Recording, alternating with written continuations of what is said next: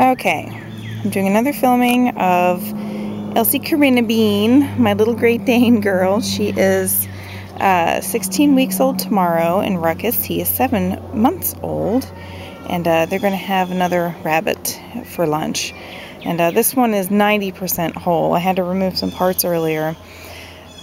If you don't like watching this stuff, change the video now. I don't need comments with lots of nasty language and profanity. This is just for people, you know, who are going to feed their dogs something that's biologically appropriate. Alright, there we go. Here we go. Let's start with, that's a little bit of fur for Rukus. Yeah, Rukus. And a leg for Rukus. He's a pug. He gets the whole thing. He'll eat the whole thing, bones and all, like he's supposed to. Elsie just stole this fur. Elsie will get the big bunny, and this is a rabbit that was bred and raised for meat purposes. This was not somebody's pet. Killed, or euthanized, I guess I should say, in a humane way that doesn't leave residue in the animal's body. But like I said, this is totally biologically appropriate. This is how dogs are a subspecies of wolves. That's been proven. So this is dog food as opposed to kibble, which is not.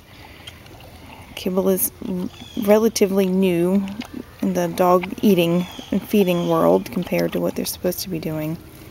Yeah, it's pretty gross looking. Has very little smell.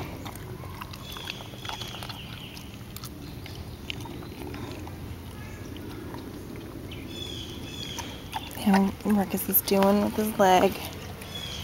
He's not going to let me see. He's doing alright. Hello boy, good boy. And little dogs, especially with the smooshy face dogs, probably need the chewing and the gnawing and the tearing of the meat and the bones. I think maybe more so than the big dogs, because this keeps their teeth in tip-top condition. And they have little dogs with little smushy faces. Their teeth tend to be really kind of squished and jam-packed into their mouths. And get back to Elsie, see how she's doing. Hello, Elsie Bean. See how shiny she is. She's been to the vet a few times, and I found a vet that, or the vet that I chose, I found because she practices alternative methods such as holistic care, and she, is not totally opposed to the raw feeding, as many vets are. And they're just always amazed at how even-tempered and healthy in every way that Elsie is.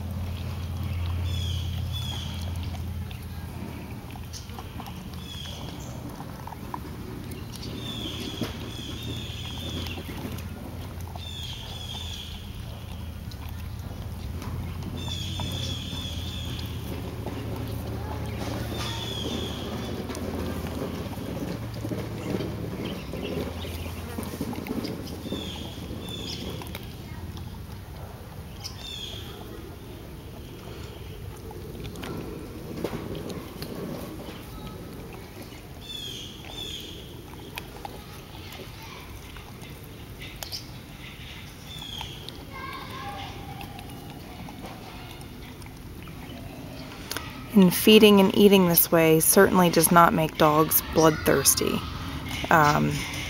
We have small caged animals inside that are pets, and there are neighbors that have dogs, even really small dogs, and cats. We have cats, and the neighbors have cats, and everybody mingles with each other, no problems. The dogs do not chase after children in a bloodthirsty way.